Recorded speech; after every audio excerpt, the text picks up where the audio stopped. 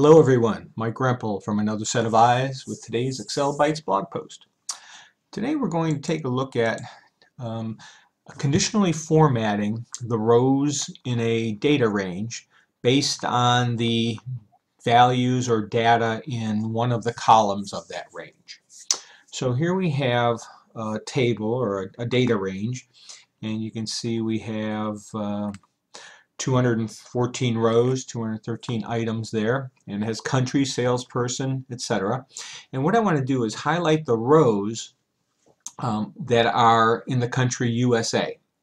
So first what we'll do is I'm going to hold down my shift control and hit my right arrow key and then my down arrow key to highlight the area. And I'm going to click on Conditional Formatting from the Home tab, and I'm going to select New Rule. And the rule is going to be using a formula to determine which cells to format. So I'm going to click on that. And what my formula is going to be is equals A2 being the upper leftmost cell in the range that I highlighted that I want to format.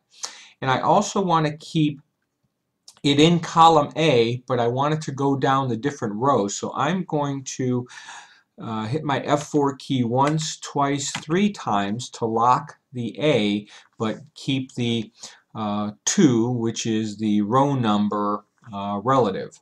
And then I'm going to say equals, and then in quotes, USA, USA, end quotes, and then let me choose my formatting. And I'm going to just format it in that color, say OK, and there you go.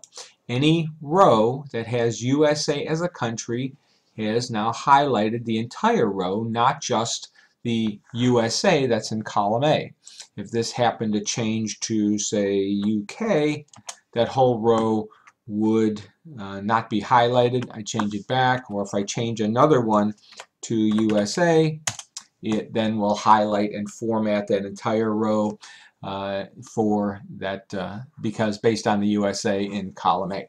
And there you have it. Thank you very much for watching. Hope you liked it. If you'd like to see more, please go to my blog, excel-bytes.com, and feel free to subscribe. Happy excelling.